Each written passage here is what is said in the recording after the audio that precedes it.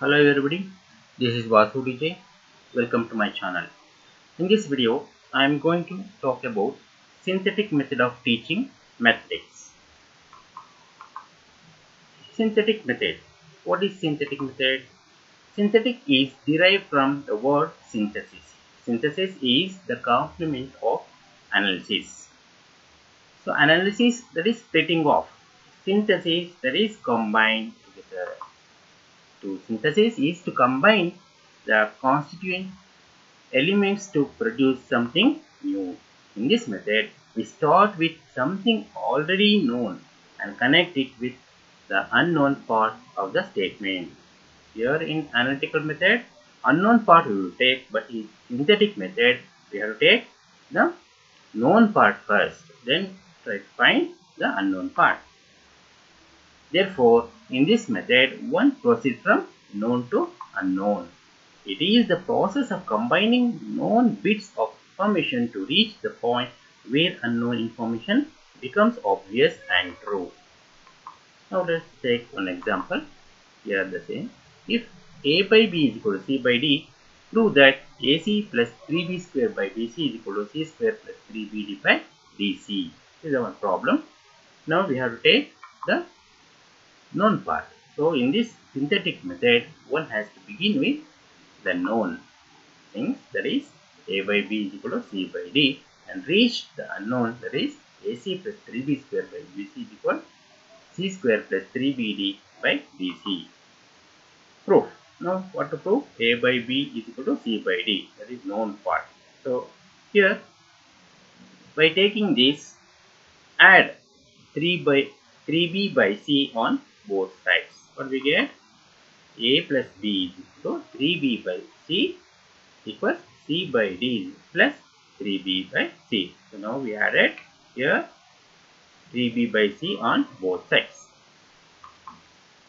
So here take LCM BC, then we will get AC plus 3b square equals BC is the LCM. So c square will get c square plus 3bd.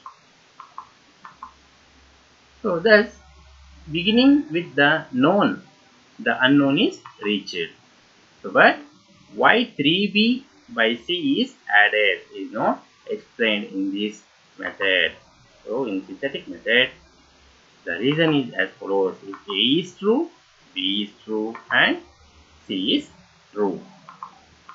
Now let us see what are the merits of synthetic method. This method is logical, as in the method one proceeds from known to unknown. It is a very logical step by step, and from where proceed from known to unknown. It is short and elegant. It facilitates speed and efficiency. Just you know already the things, just go on adding and you are getting the unknown things. It is more effective for slow learners. Now let us see what are the demerits. It leaves many doubts in the minds of the learner and offers no explanation for them. Why we have to add b by c? So no explain for that. So the student has the doubts in that. As it does not justify all the steps, recall of all the steps may not be possible. So recalling what to add, when to add, which step, all is very difficult to recall for the student. There is no scope for discovery and inquiry in this method. Just go on adding, what no chance of discovering any new thing and all. It makes the student passive listeners and encourage rote memorization. Just will say that just add this one, you will get means they will do. So they are very passive listener. If the students forget the sequence of the steps, it could not verify, difficult to reconstruct the proof or solutions. So what to add, if they forget the what to add, so they cannot get the solution part. Okay, they cannot prove the things. So these are the demerits of synthetic method. Thank you for watching. If not yet subscribed, please subscribe my channel.